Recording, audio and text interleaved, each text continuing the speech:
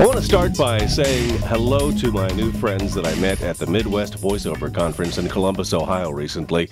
Got a chance to do a couple of presentations there and felt like part of the family. Thank you so much for making me feel so welcome. Now let's get on with lesson number 19 in the Adobe Audition Basics series. Let's play with loops. This should be fun. No, not Fruit Loops. Music loops. Like this thing here.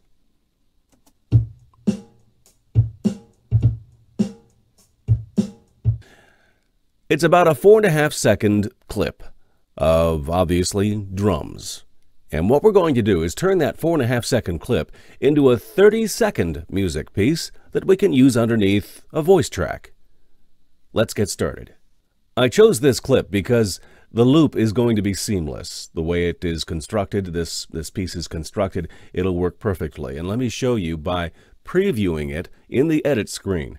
We do that not by hitting play, but by hitting play looped.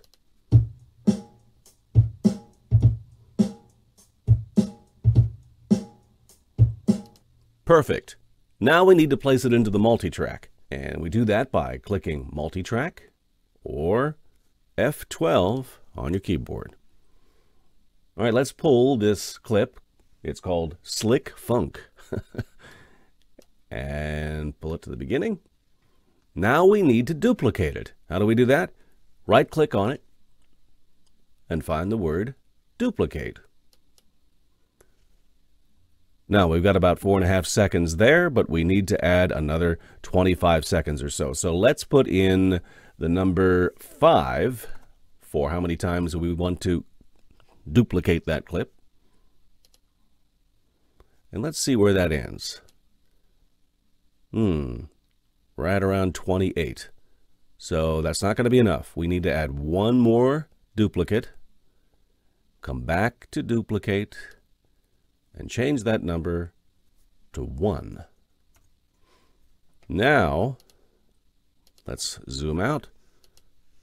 Okay, and now we're ending around, as you see down here, 32, a little over 32.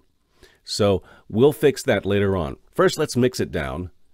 Edit, mix down to new file, stereo.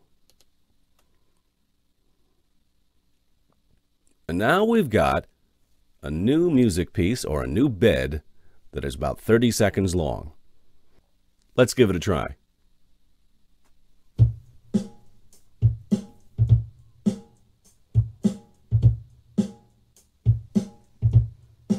Works for me. Now, if you want to make it 30 on the nose, all you have to do is either fade it out or just clip it at 30. Here's how you fade, though. Up here, let's get the cursor at the very end there. Up here is a little box that says fade out. Click on it, hold it down, and then drag it any old way you like. It's a snake, huh? And right there looks probably like it's going to work. By the way, if you ever have any suggestions or questions, drop me a note here on YouTube or at Google Plus or Facebook, and I'll get back to you as soon as possible. I'm Scott Fortney. Till next time, join me on the Facebook group Inside Adobe Audition.